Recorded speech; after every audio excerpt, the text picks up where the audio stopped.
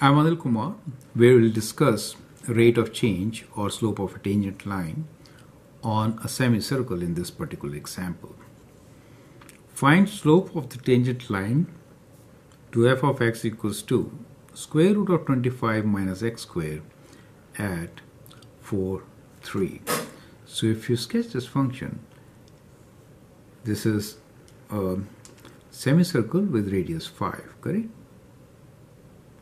Kind of like this. The point 4, 3 could be somewhere here. So we're trying to find the slope of this tangent line, right? So that is the equation before us. So this is 0, the radius is 5, correct? And that is the point 4, 3 we're talking about. And we need to find equation of, or rather, you can find equation of the tangent line.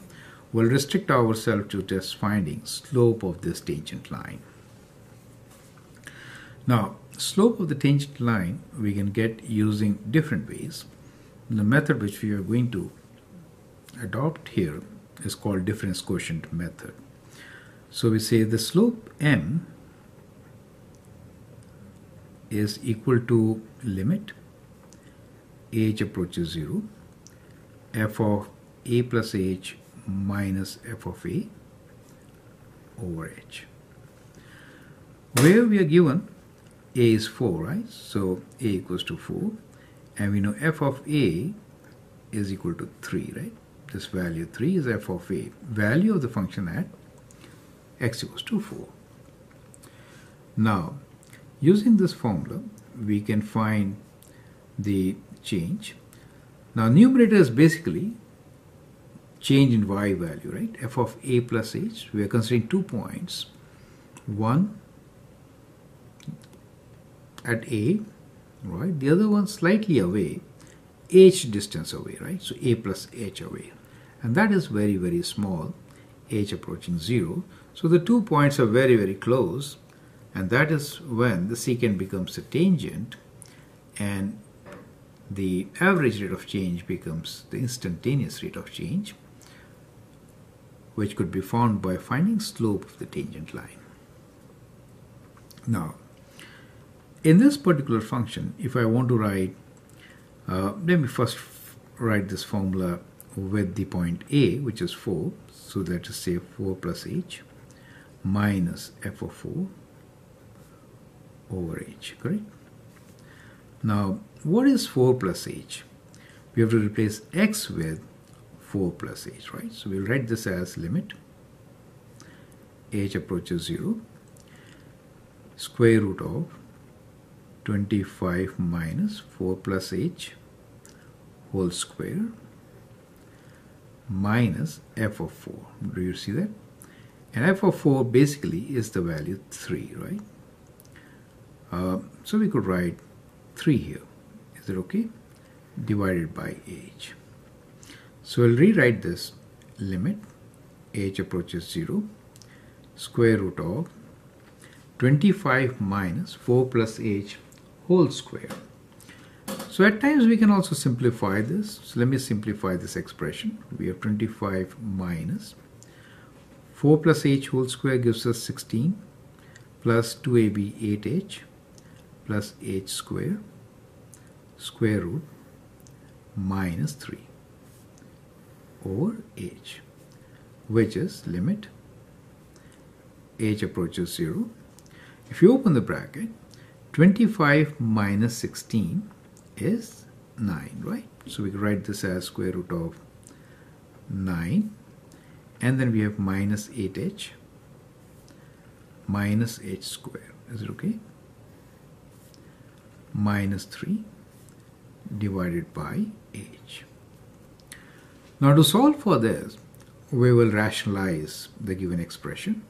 So we have to limit h approaches 0.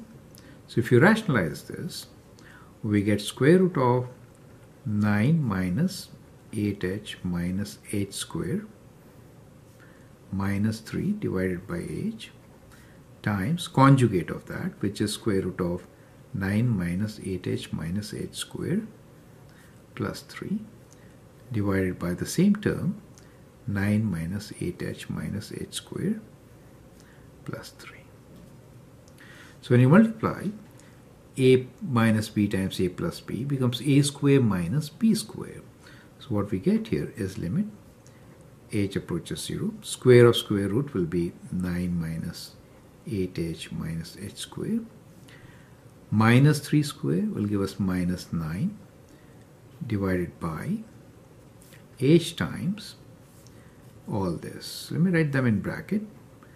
9 minus 8h minus h square plus 3.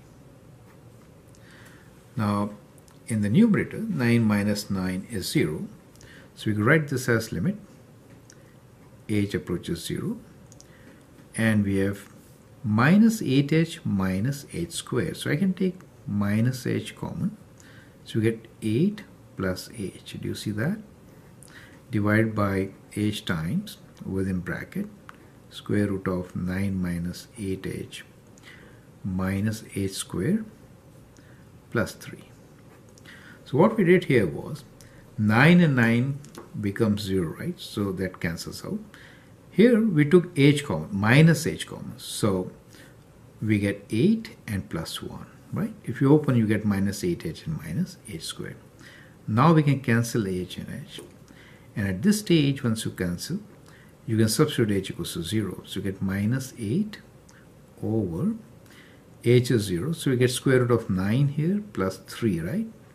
So we have square root of 9 plus 3.